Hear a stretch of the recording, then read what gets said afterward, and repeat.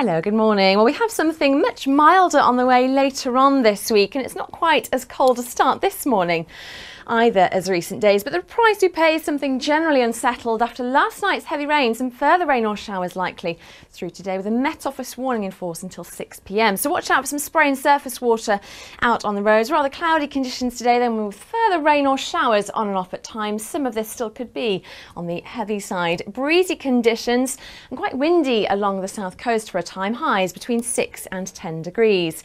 Tonight we keep a lot of clouds and further rain or showers. Some of this still could be on the heavy side for a time, becoming a bit patchier later on, but chillier compared with last night. As for tomorrow, we start off rather cloudy and damp, but the showers should tend to ease into the afternoon with some sunny spells. Temperatures, though, just down a touch on today's.